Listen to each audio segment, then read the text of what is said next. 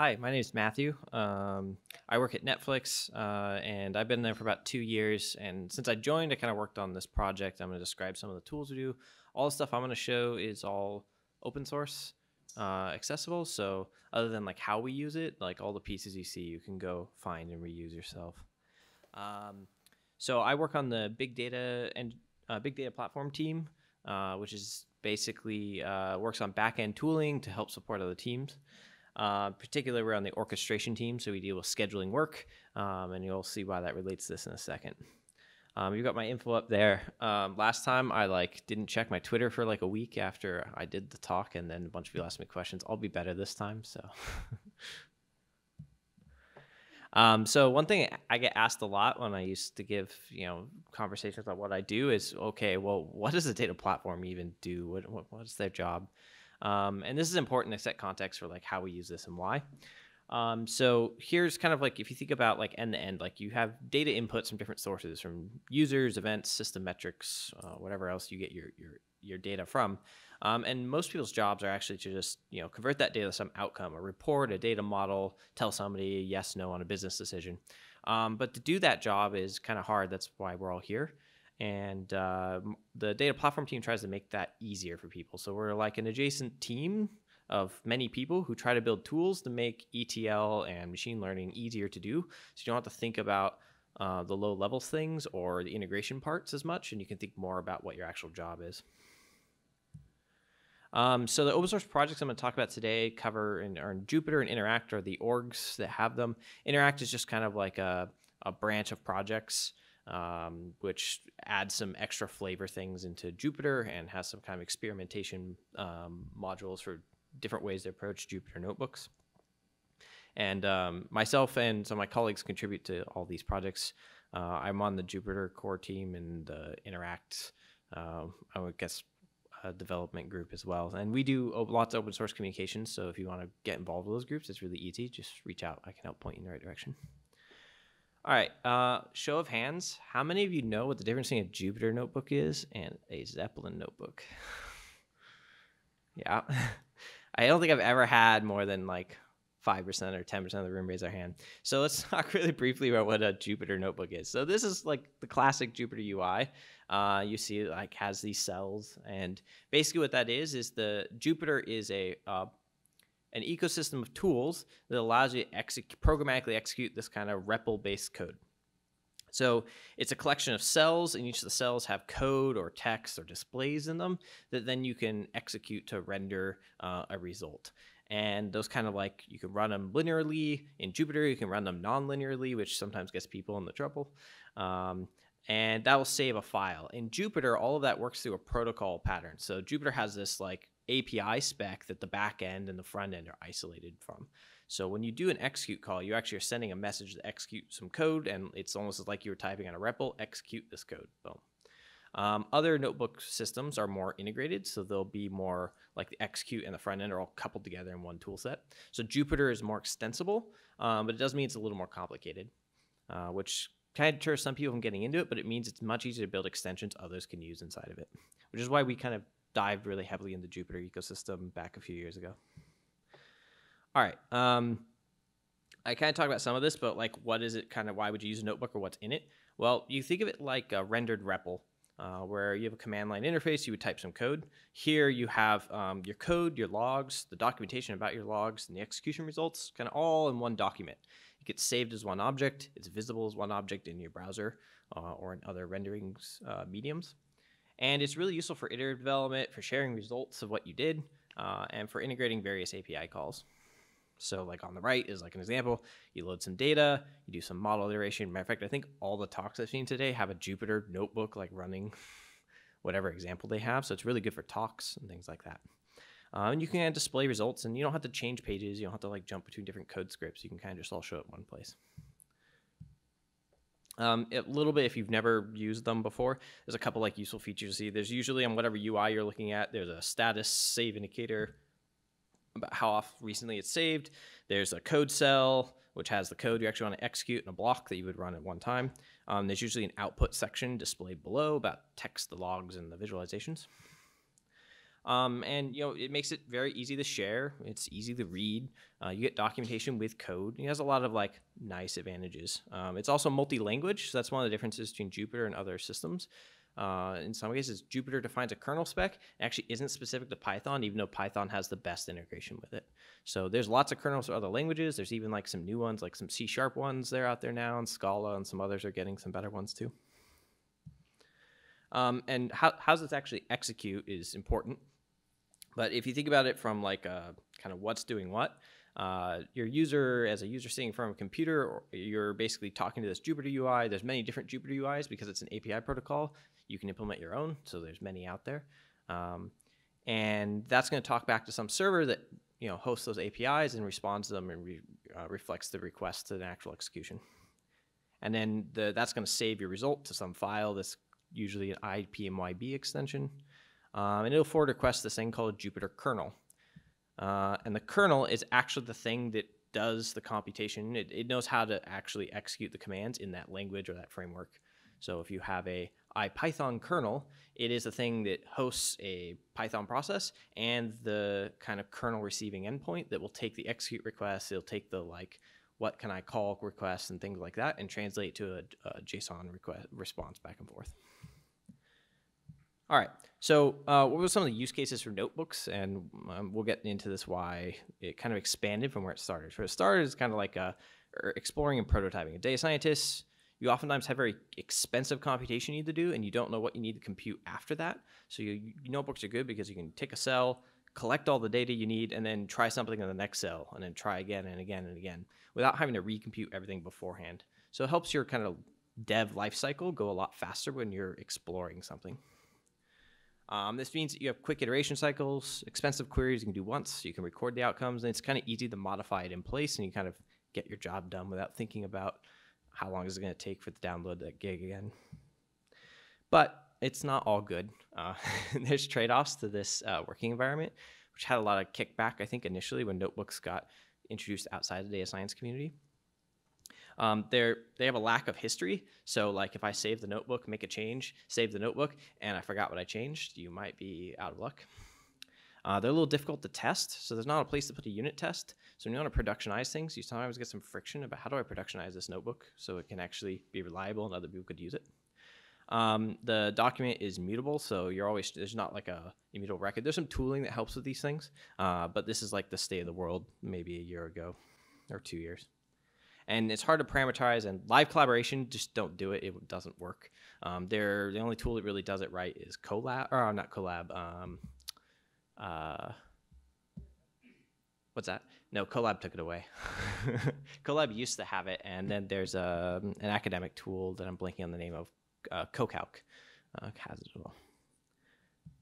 All right, so Papermill was actually invented to try and fill some of these negative gaps. So this is a library, and when we started working on this, we kind of wanted to preserve the good things and improve some of the not good things. So we wanted to preserve the results linked to code. So you wanted to have what happened right next to the code that executed it and know those things together. You want the visualizations there as well. And you want to make it really easy to share your results. So if I run a notebook, I want to give the resulting outcome to somebody so they could either re-execute it or view it or see what I did. The things we wanted to improve were notebooks weren't versioned. So we wanted to kind of introduce something to help with that. The mutable state problem where your notebook was mutable, so you never really knew what you actually did when that outcome was produced. And we wanted to help make them templatable, so I can make one Spark notebook and I can just tweak it a little bit without rewriting the notebook in order to execute many different Spark jobs or something like that. So we made this library called Papermill in the Interact org. And effectively what Papermill does is it takes a notebook as an input, it parameterizes it with a set of JSON parameters, and then it runs that notebook, monitors the execution just like a run all cells would in your UI. And then it stores that to a different place. So you can specify the output location independent of the input location. And so you'll get kind of a direct record of what happened in that one run as a backend executable. You don't need a UI or front end or any JavaScript to actually execute the notebook in this case. You can run all purely in the Papermill Python library. So what's this kind of look like in Python? So we're going to show a little bit of code. Can anyone see that pretty well? It's okay. All right, good. So here it's actually a really simple interface. You import Papermill.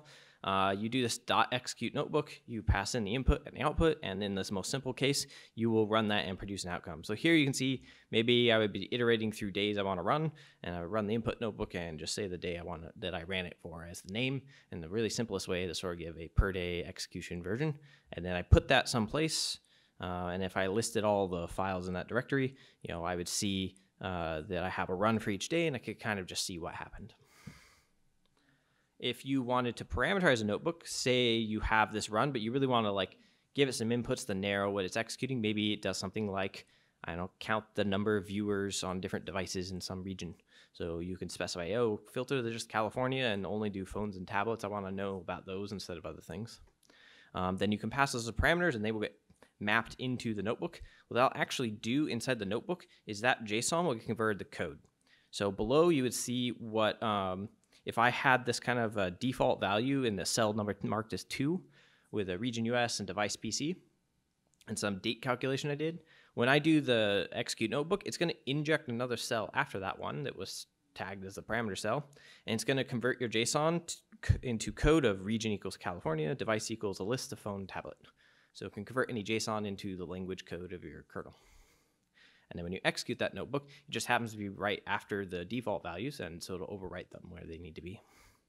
And that's how it actually parameterizes. All right, so you can also do this from a CLI, which is actually how it's most commonly used if you're not writing extensions. You can write the execute notebook from Python. You can also just use the CLI and say Papermill and give the input, output, and then your standard kind of command arg options for all the things you could pass into execute notebook. Here we do -p for a primitive parameter, -y for passing YAML, which is a superset of JSON. So you usually just use that to pass a JSON blob of whatever you want to pass into the notebook. All right, let's hope the internet lets this play. Cool. So you can see when you're running the CLI, if I'm in some project and I have this notebook basics, IPMIB file, I can just say Papermill MB basics and execute this, and then you'll see how it actually works by default. You can control a lot of the outputs and what it logs to the command line. There's lots of options there. But here by default, it's going to kind of do a progress bar and tell you what the input and output paths are going to be, kind of as more informative for a human. You can change this to be more machine readable if you want. And if you pass parameters, you can just say we want to set the conference to be PyCon. You can tell when I made this video. And yeah, so it would rerun the same one. It added an extra parameter cell because we actually passed parameters. So now there's 2 different outputs. The first one we ran and the second one with our extra parameter is different outcomes. And we can go read those files independently, and the input wasn't touched. If we do something very equivalent with Python, it looks very similar. So say I have a notebook here. This is the notebook I'm actually going to execute. It has an image that it prints called the Papermill logo, and it adds some strings together to see how you spell Papermill. Very complicated example. And if you just run the import Papermill, execute notebook, it's going to look very similar. And it has nice notebook support, so it gives a nice rendered bar that actually updates in place. And then you can do the same passing parameters, and it works all the same way. So it's a very simple interface to use. It's meant to be very easy to drop in and just replace an execution, much like you would execute a script with saying Python script and then passing args. And that'd be the outcome. So you can see we injected this mill equals mill2, and then just paper plus mill became Papermill2. So how's this changed the kind of paradigm of executing a notebook, which used to always be, back many years ago, just running from a server? Well, now we can actually run, we can read in the notebook. Instead of a UI running the execution management, Papermill is managing the execution, and it's writing to a unique output instead of writing in place. But under the hood, it uses a kernel manager the same way the Jupyter server would, and it talks to the same exact kernel in the same exact way. So from an execution and backend point of view, it's executing just like a user opened up a notebook server and said run all. And then the only difference being that we capture the output and put it someplace else instead of mutating in place. A little more detailed if you want to see what that actually looks like internally. The code base isn't very deep. If you read it, it's only a couple thousand lines of code, and almost all of that is actually connecting to other resource locations like S3 and Azure and things like that. So here you can see we have like the notebook source and parameters, the inputs to our Papermill function. The runtime manager is basically initiated by Papermill, which actually exports that from another library that already had it implemented. And then it monitors the runtime process and kind of extends the other default behavior for some Papermill specific things, like injecting in metadata about the execution time and errors and catching them and doing kind of quality of life improvements on the results. And the other thing you can do here, which I haven't talked about much yet, is your sources and your sinks can be basically anything. So you can register schemes with Papermill by writing an extension, and then it will be able to read from that scheme and pull from RDSs or from S3 or from Azure or from some other exotic place. And it can also write to those places. So you can basically give it paths that let you look deeper into other systems that you already have without having to like manage copying files from your other system into your local context. Some of these that are built in by default are Google Cloud, Azure, S3. I think there's one or two more now these days. It's really easy to add. So if you have another one you want to add, it's quick to add a PR. And extending it's super, super easy. Everything in the whole repo is plug and play. Let's say we wanted to add SFTP. This is all you need. So you make your SFTP handler with a read function and a write function. Has to have that signature. You then, in your own project, you don't even have to do it in Papermill, you use the entry points. So you set up tools and you add an entry point and you just register this Papermill IO. You register the scheme on the left and you put the class name that you're going to use for that scheme. And then you can then use it inside anything that has that package installed. And now SFTP works for input output. So, all right. So, given this is the library and the tool and how do you use this to productionalize notebooks, and what do you need to think about when you're using this tool to kind of use a real business use case? So, notebooks in production is kind of a sticky topic. There's ways to do it that will let you in trouble, which are really obvious because there's this mutable state object. It's highly shareable. It's not necessarily controlled and version controlled by default. So there's some things you'll want to kind of do above and beyond what notebooks give you out of the box to sort of kind of use them in production. And there's a number of companies doing this now. So it's not just Netflix these days. So like I kind of tried to boil down some of the learnings in the past couple years of what people have done and what has helped make an operationally smooth process. So definitely add markdown comments cell to the top of your notebook. Explain what the notebook does, how it works. If there's something complicated, put a markdown cell in there and make a nice little document inside your execution. So when someone else reads it, they know what's going on without having to leave and go someplace else. Write data integrity notebook or a cell possibly if you don't want to write a whole nother data check. When you're doing ETL, I can't stress enough, like auditing your data is super, super important. It isn't any different when you're using a notebook versus using a script or a SQL statement to do that execution. You still want to audit your data. Notebooks do give you the opportunity to audit within the notebook, though we tend to not do that very much because you couple the ideas together, so it's hard to restart just the audit part automatically. So we oftentimes build workflows where the first part does a notebook to execute something and later is something it audits with either a notebook or some other tool. To check the data integrity before it releases that data to everyone else.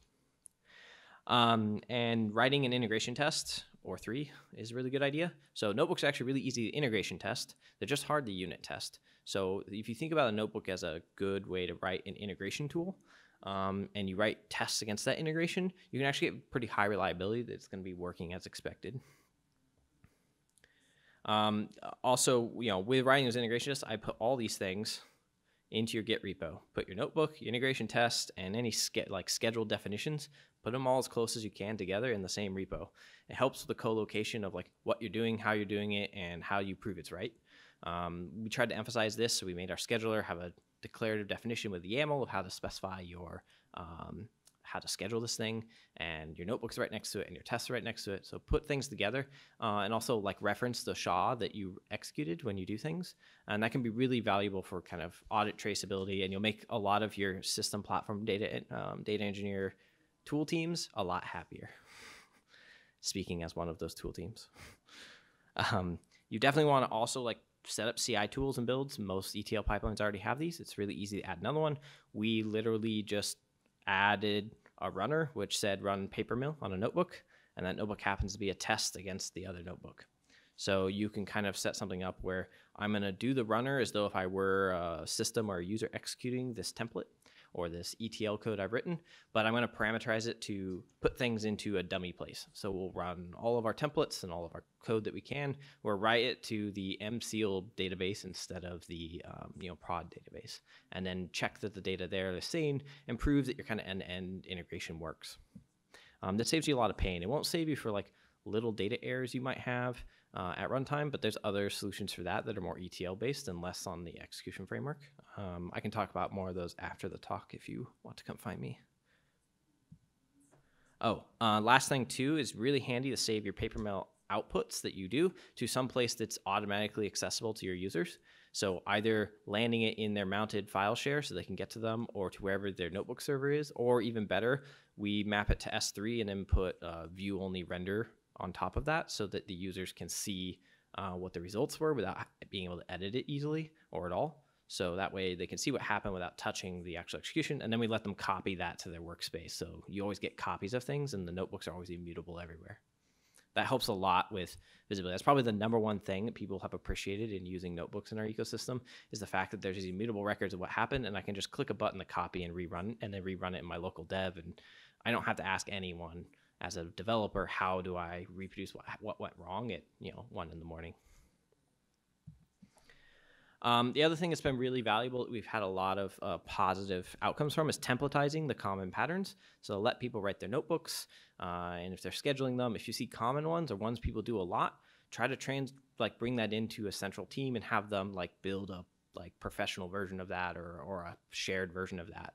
So make templatized patterns, make that easy for people to add. At this point now, we have a half dozen teams contributing new templates all the time now to our central place where we have the blessed templates that people can pull in, and we automate more and more things around it. So we pull documentation automatically from them to generate our docs.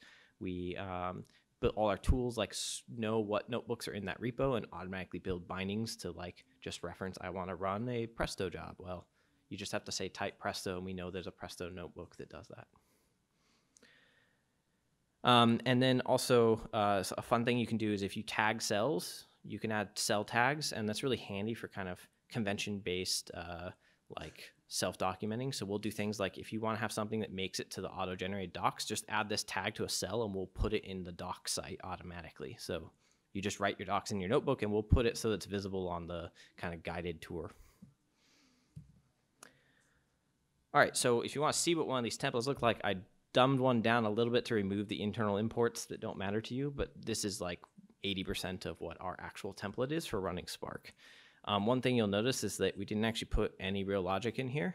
This is very much a template to integrate and just says here, give me the inputs. I will apply them in some schemaed way.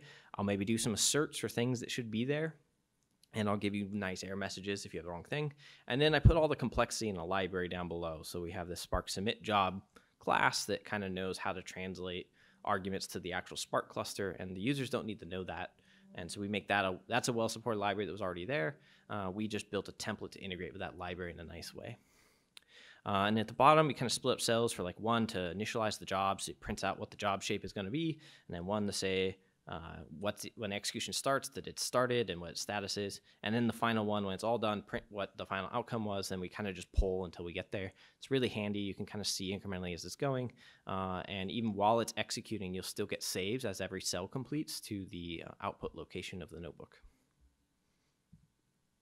I've kind of hinted at this, but notebooks, you probably shouldn't think about them as libraries, which I think is a common mistake that's been made. If your notebook is many pages long and has many different functions in it, it might not be a good candidate for scheduling or automating. It might be a good exploration for what you want in your library. So treat notebooks where they really shine in a production setting as an integration tool. If you have it as a library, maybe use it as a learning for what you should bundle together in something that's versioned and packaged. Notebooks haven't solved that problem. I don't know if they're aiming to, but that's just something that if you avoid doing that, you'll save yourself a lot of pain. And it's not too hard. Usually your team already has a packaging solution for those types of things. And usually it's shared code. It puts you through some rigor to write some unit tests and some other things that are probably a good idea for anything that's worth sharing. So they're unreliable when they get really complex because if you don't have unit tests on those functions, how they're going to behave is going to be more unpredictable the more you have. Some development guidance following that is keep a low branching factor. The simple, better. And keep the one primary outcome. Another common mistake they'll have is they'll have one notebook that builds the feature model, like does the looping over all the possible features, does out a shell process, comes back, builds a data model, runs that data model on production data against 10 tables, and then prints out the result of all of them, right? That might be a good end-to-end experiment, but you don't want to schedule that because you can't run individual parts easily. You need to run the whole thing, and the end would be kind of a monster. And it makes it really hard for someone else to adopt it. Like if I look at a notebook and it's got 50 cells in it, I'm going to be like, well, just tell me what this does because I'm not going to read it. And your coworkers that come in are going to do it too. So be nice to your coworkers and try to follow these. All right, so notebooks and DAGs. This is how we also kind of apply a lot of value. If you're going to break up these really complex notebooks into units of work that make sense, much like you would like a function or a library service, you need to be able to iterate over them. So if you're doing that same fan out over some parameter that we were just talking about, you might have a notebook which sets up the initial data of what you're going to fan out over or does some prep work. And then you might fan and do some repeated work over and over again. So you can use things to build into a DAG and execute a DAG. Lots of schedulers do this. So open source tools like Airflow and like old school like Uzi, all those things will let you do these types of patterns. And then you can execute those. And what we actually have done is we've made every one of those nodes just into a notebook. And so the outcome, the user can always see the result as going to the notebook link. They never have to know what type of job it is. They can always go to that notebook. If you were to do this in an ETL, what would ETL be in this space? You would maybe have like a dimension table insert, and then you need to update everyone who is downstream of that dimension table. Maybe you would iterate through, the partitions of some table that need to be updated. And I would say for each of those, I'm gonna do the fact join against the dimension table and like build the new partition with the updated information. And there I can like fan it out. And if one of these fails, I can just isolate and work on it on its own. And I have a notebook that told me how it failed. I could even test it out locally until I got it right and then rerun it. And that's a really handy like usability tool to pull out when the user wants to know like, well, this failed. In today's world, before, without like a central template that's easy to reproduce, when something fails, they almost always have to get support. So if that fails at like 3 a.m, you have to page someone. They have to wake up. They have to then actually wake up and figure out what the problem is, help you reproduce the issue or isolate the problem or tell you what you need to do. So this saves a ton of time for us, saves a ton of time for our users, and makes kind of for some better like smooth ETL pipelines. So I'll show you some like how we do, if you want to do testing on a notebook. So we'll do like controlled integration tests where, we're going to run our template and we're going to see, how many users we have on Luna. Which, by the way, is a pretty small number. I hope it's 0. Might not be. Maybe that crashed moon rover is sending messages. So you're going to do some fake data, some fake region, give a fake date. And you oftentimes will do things like add a debug true or dry run flag into these templates. So it's really easy to kind of run and see what it would have done without actually doing anything. And then basically this would be the same template the user would run in production, but here the parameters get injected are very, specific to this debug. And then we kind of, outcome like what would be the SQL you would run instead of actually running it, or run it where we're targeting dummy data that we know won't hurt anyone if you do something bad. And you can just basically write that and produce an outcome. So I talked a little bit about failed notebooks. Failed notebooks are really key because they're actually a very useful unit of work about what happened and a record of truth of the execution. Someone can go back and reference that over and over and over again. They don't have to worry about logs are going to be scraped up or deleted or moved to another place. It's all collected in one place if you log your outcomes in it. And that one object is like a very good source of truth for what happened. So I'd say like one of the big value adds here is not the happy path, but the unhappy path in your kind of ETL. It helps kind of smooth that over and let your users be more self-productive. I kind of talked about this some, but like you get stack traces, the code segment that can be rerunnable. The execution logs are actually even better than logs and files because they're broken down by what cell created them. So if I have like 10 cells that are doing things, I can jump straight to the cell that failed and just read the logs for that cell first and just see the stack trace for that part. And I don't have to scan thousands of lines until I find the log that was associated with the thing that failed. So that kind of saves some time for like ease of mental exercise of finding what went wrong. And so oftentimes our users will go find the issue. They'll test the fix by cloning the notebook, tweaking whatever the input parameter was that was wrong, or the code execution that was wrong, try running it in their dev environment, prove it works, maybe even hotfix the data right there. And then when they've got it all right, they will check that change back into their repo or their schedule and kind of move on with life and not have to involve very many teams.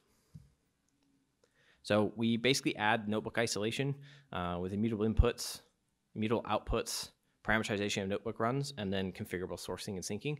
And this just gives a lot better control flow for notebooks as like cells to execute your actual ETL work. And we've had a lot of success with this. I think it's been like valuable. These are the things that were good that came out of it. We tried many things. Some of the others were maybe not as good or more specialized. There's lots of other ecosystem goodies. I'm not going to go through these right now. They're in the slides, and also if you go to those open source projects, you're going to see lots of them. There's tons and tons of other tools to help solve your micro problems around notebook ecosystem. There's MBConvert, which actually is the engine that runs Papermill execution above. Commuter is a read-only renderer. Bookstore is a S3 persistence for your checkpoints when you're doing live deving, all those type things. And some of these, I'll leave the slides here. I'm going to do a lightning talk, I think, later on Scrapbook, so I'll skip over that and show you it later. And Commuter's a read-only interface. It's a little bit, like two companies that are using this very heavily have branched away from the open source one, so it does need some love if somebody wants to kind of try and help come back in and update that to keep it up to date and have nicer features. That would be awesome. And one final note before I go to questions, if you think like, is this vaporware, is it really being used? We moved all the ETL at Netflix onto this pattern. So like there are tens of thousands of jobs that run every day, and those tens of thousands of ETL batch jobs all run on top of notebooks, even if the user isn't aware of that anymore. Because if they use one of our notebook templates or they use their own custom notebook, we're able to bring users who were developing notebooks closer to their ecosystem about rewriting code, and we were able to get everyone else into the same pattern. And now everyone expects there to be a notebook link when something fails so they can go look at what happened. We made it more consistent for all our users. And it's worked out really well. So at least for us, this was a success. Awesome. So I think we've got about like 5 minutes for questions. A little bit about the GitHub integration and like backing up your notebook to GitHub. Is there something that tracks the changes inside those notebook cells, or is it just say, like if you did a git hit on a notebook that you have on your GitHub server, would it show you which cells are different and why they're different, or does it just say the JSON, like it spits out the whole JSON and these two JSON pieces? Well, because by default, almost all the tools pretty print the JSON. So the diffing, the question, by the way, was when you're saving to GitHub and you get diffing on your source of truth, what do you actually see with notebooks between two changes? And the answer is because it get pretty prints, the diff actually looks okay. You still have to read JSON though, especially if it's lots of changes. So there's some other tools. NBDime has a differ, and NBViewer has a plugin for GitHub that's really nice. And there's a couple other options out there now. Stash is Bitbucket a little further behind, but they just made an API change like a month ago or so that allows for that same diffing in Stash. Just no one's done the integration yet. So that story's getting better. Can you take two notebooks as inputs and stitch them together? The question was, can we take two notebooks and stitch them together as an input? No. If you wanted to do that, you would have to do your own custom logic. The tooling is there to do that if you know what the business logic is, but generally we try to keep it simple, stupid, so that you can't make as many self-inflicting wounds. Is the parameterization more intelligent than just, okay, here are the three parameters, I'll find the first cell that has these three inputs and parameterize them right below that? What about derived variables and things like that? Yes, the question was, how smart is the parameterization? Is it just put it at the top, or is it try to be really intelligent? It's pretty dumb. What it looks for is, the rule is, if it finds the first cell that has the parameter tag in it, it will inject the parameters in the next cell. It will not check what they are. It doesn't know if you did anything else. So it's up to you to make sure you're lining those two up. So the discipline is needed on the developer side to make sure you're not doing derived variables in them. Yes, so one of the things around derived variables, probably want to do derived variables in a cell below your parameter cell so that you overwrite the default base raw values before you do the derived computations. Yeah, that's usually what we do. You saw in there we had like Spark pulling out the script below in a different cell. Can you suppress code while generating outputs? Can you suppress code when generating outputs? Yes, there's a few you can do -- report mode when you execute, and that will hide, not all UIs respect it, but most of them do now, and if they don't, they'll catch up, except maybe Classic. They'll hide the code cell, so there's a tag to hide the code, the input or the output. That'll probably be more standardized next year. There's like 3 metadata tags different people came up with, but there's some push to combine them. -- report mode. Cloud providers or database, does the Papermill include pickling inside of it, or do you still have to do that? The question was, when using cloud vendor integration, does Papermill do the pickling? So Papermill verbatim just send the JSON document. It doesn't do anything else. So whatever is in the JSON document that would have been saved if you did Control-S, that's what it's sending. So if you've data you're saving, you do want to like save that someplace. I would also be, one thing I didn't warn about, Scrapbook is a repo to try and help with this, but don't save really, really big outcomes in your output of your cells, because that makes the JSON document very big, and JSON's not exactly the most compressed format. So if you get too big, like above tens of megabytes, you'll start crashing browsers. Realistically, you can get higher than that, but on lower end machines, you'll crash the browser. Papermill will be fine though. Does that mean this is not maybe a well-matched choice for running jobs that produce a lot of graphical heavy output? Yes, the question was, is this maybe not a good choice for jobs that produce lots of heavy graphical output? If you have really giant graphs you're rendering in a lot of places, you probably want to think carefully about that, or yeah, possibly not use the tool for that specifically. But many times you might be running into the single outcome rule that I put in there, because if you're making many, many graphs, then maybe you're visualizing too many outcomes in one place. So if you broke it up a bit more, that might be a way to approach it. But most visualizations aren't too bad. They're not that big, actually. If you had a ton of them, you would get to that size. But most of the time, like you're doing a matplotlib, they don't take very much space. Do you guys use this internally? Do you guys use this internally as like a replacement? Can you or do you use it for a replacement for daily reporting, like a Domo dashboard or a Tableau or anything like that? Yeah, so in that sense, some teams do, not everyone. There was an effort maybe 2 years ago to go in that direction and start implementing it. And then there was kind of a reorg and a reprioritization internally for us. So it stopped kind of pushing on that effort, but some teams still went with that, even without us pushing. It can be used for that. I would say you need some quality of life on some of the UIs to make that nice. So like the hiding inputs and some of the other things. Interact was an attempt to build components to build UIs to do that. So there are some companies using the Interact front-end components to build reporting UIs out of notebooks. So the notebook will land in that, and they'll choose what to render and what not and use the components there. So it lets an app developer build something around it. For simple things, like it's just for me or a few people, or I don't care if it's not the most perfect representation, it is a very quick way to do a report.